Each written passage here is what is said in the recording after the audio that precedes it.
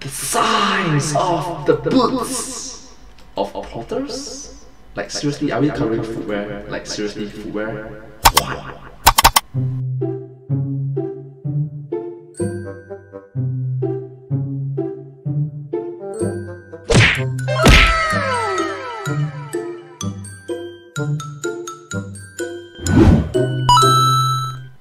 Hello everyone, welcome to this video and let's start!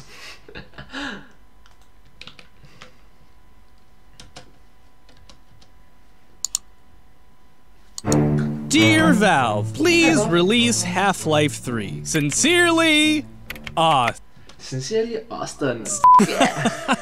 Just kidding. I'm here today to tackle the big one. The one topic I've been consistently asked about, like, literally since I started this show. The long fall boots from Portal. How do they work? They freaking don't! But fine, okay, fine, let's do this. Bust out your pixel rulers, your pixel cups of tea, salute the queen for spiff, and let's get down to brass tack. I really like it that he makes it that. Let's get down to business. Too deep into my... Sorry. The long fall boots were a plot contrivance invented by the creators of Portal to justify not giving a crap about the laws of physics vis-a-vis kneecaps and shattered ankles. Kneecaps and ankles.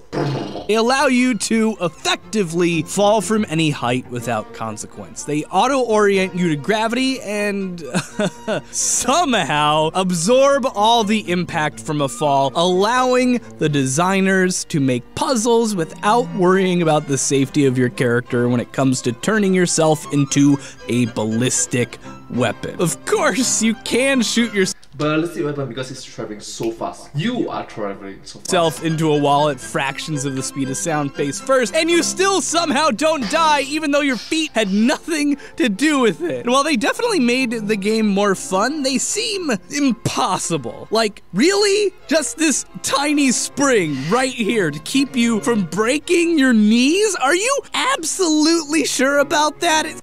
It's a bit sus, isn't it? Kinda seems like a bad idea to me. And in fact, as Reddit user Verdatum on the Theorists subreddit put it, these things, if they worked by compressing and then decompressing, they are kinda more like springs and shock absorbers, and they should, in theory, instead of dampening your So there's a difference between springs and shock absorbers. landing, send you bouncing along the ground as though you just jumped on a trampoline. What they need to do instead is slow your descent and redistribute your landing forces to a wider and stronger area. But we'll get to that in a minute, because first of all, we gotta do the fun part. Pixel measurements. You see, before we tear apart, before we get into how long fall boots work, we have to get a clearer picture of what's going on and what the scope of their effective parameters is. Specifically, we have to know the fastest way at which they operate and how quickly they are slowing Chell down. What we need to do is figure out within a reasonable range of certainty, if possible, how tall Chell is. The model, since that's the height. what we're going to be using for all of our math. Now, the fan wiki for Half-Life claims that she's been calculated to be about 5 feet 4 inches tall, which, you know, I'd love to rely on, but somebody didn't show their work, so we'll have to do it ourselves. How? Bed sizes. You see, you start Portal 2 in a weird fake hotel room, a hotel room that's filled with basically the only conventional stuff you'll see in the game aside from a few offices that are difficult to locate. And within that hotel room is a bed that has a mattress, a queen-size mattress, if I'm not mistaken, which would mean that it measures 60 inches wide by 80 inches tall. Using this, we can approximate Chell's height using the power of mathematics. If our 80 and pixel measurements inch or 2.032 meter long bed is 383 pixels wide and our Chell model is 302 pixels tall, this gives Chell a height of 1.6 meters or almost exactly 5 foot 3 inches. So I'm gonna go out on a limb and say, hey, good job, whoever did the math on the fan wiki. You got close enough. 5'4" is definitely within the margin of error that's nearly negligible. And for all I know, they were more accurate than I was. Using this Chell as a ruler, we can measure the size of these panels in this room and find out that they are 2.7347 meters tall, which we can use to figure out our top speed. All we have to do is the super duper fun and not at all defying the laws of physics thing of putting one portal over the other and using them to reach our tippy toppest speed. See how far we travel in the space of one frame, and bam! And not at all defying the laws of physics. We'll figure out our top speed. And not the worst thing I've ever seen in my life. 23.748 meters per second, or just over 52 miles per hour, or 85 kilometers per hour for those of you who are literally anywhere but America. Unfortunately, it's here where things begin to go off the rails. Yeah, you will definitely severe casualties, yeah. Being very, very generous with the stopping animation, I determined that at 60 frames per second, a mere 10 frames pass when Chell's feet hit the floor to when her landing animation stops completely. 0.167 seconds. 0.167 seconds. 141.89 meters per second squared of acceleration. 14 Gs. If she weighs the average weight for a woman of her height, 55 kilograms, that is 7,803 newtons of force going straight into her legs. I don't care how much of that dinky spring thing supposedly absorbs the force. This is very bad for your legs. But, you know, it's a video game. Let's just put aside Chell's definitely broken kneecaps. Is it even possible to fall from this speed and live with the help of a device like this?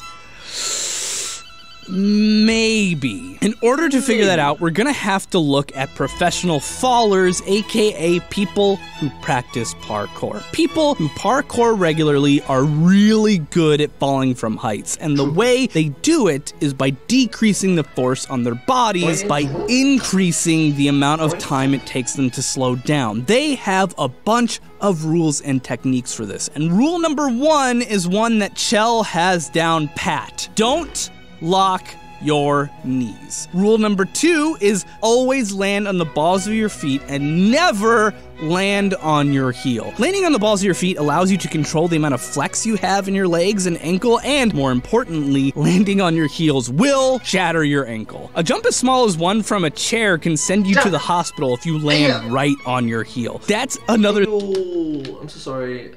Ouch, that hurts. Sorry. Thing that Chell has going for her. The long fall boots keep her ankle permanently elevated. So far, so good. But now comes the important stuff, deceleration time. Something you can understand more easily if we talk about impulse. This is the impulse formula.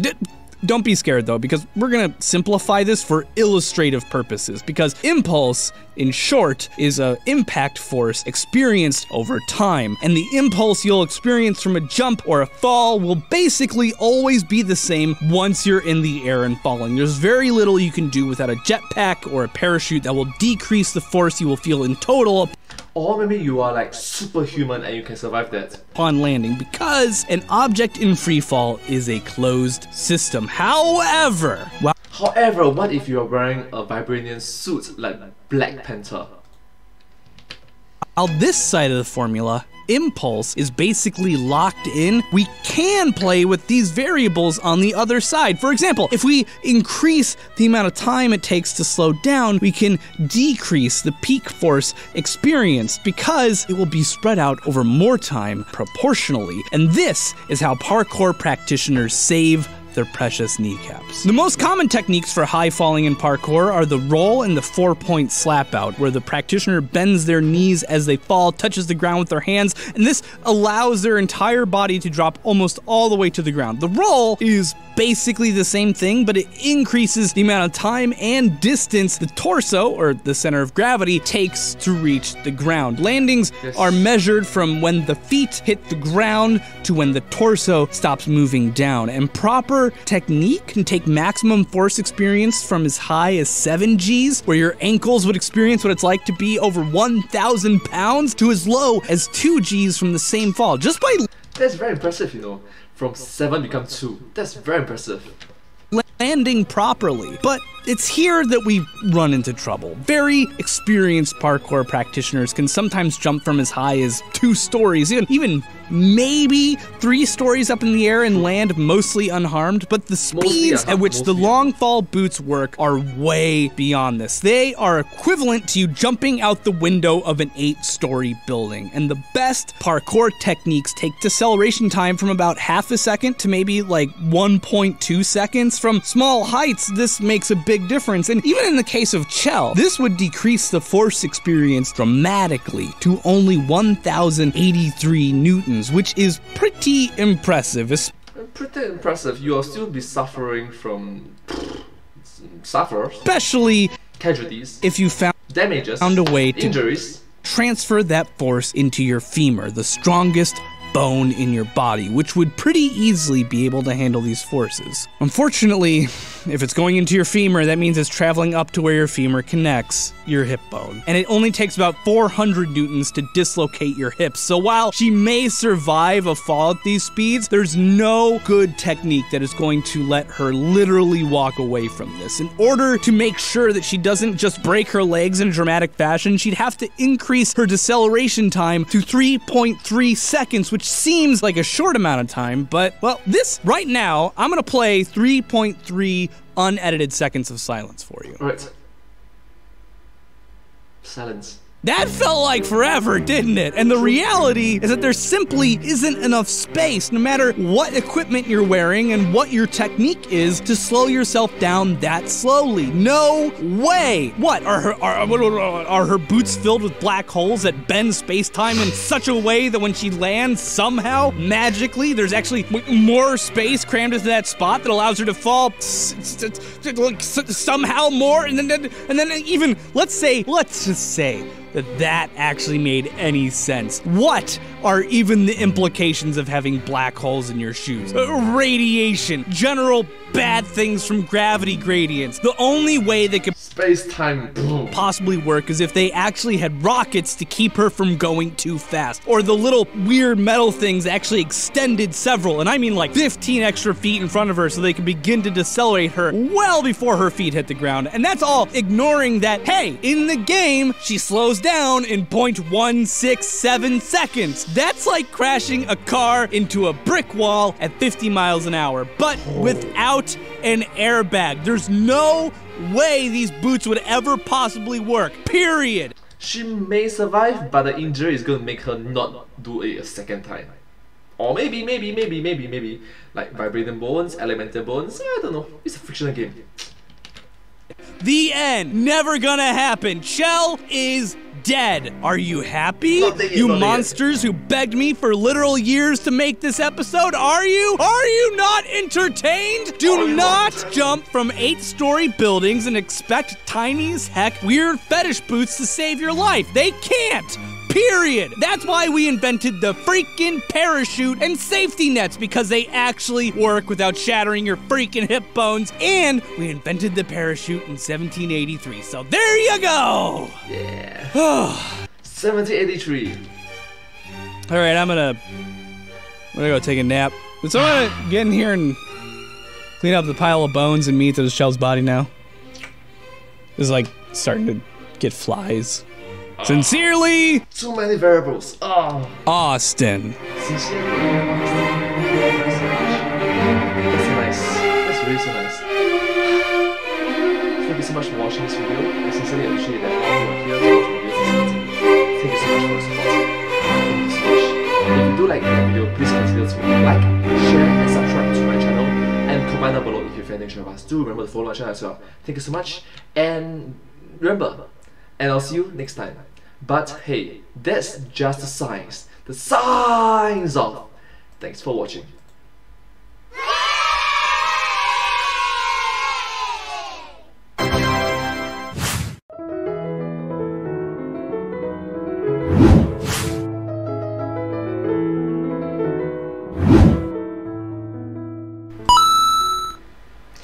came out in the year 2019, so I think it's around 2 years ago, and it came from the YouTube channel The Game Theorists. I'm a huge fan of their work. I hope that you will watch more of their videos and show support. Thank you so much. Do remember, is like, share, subscribe, comment, and follow. Thank you. Bye bye. Thank you.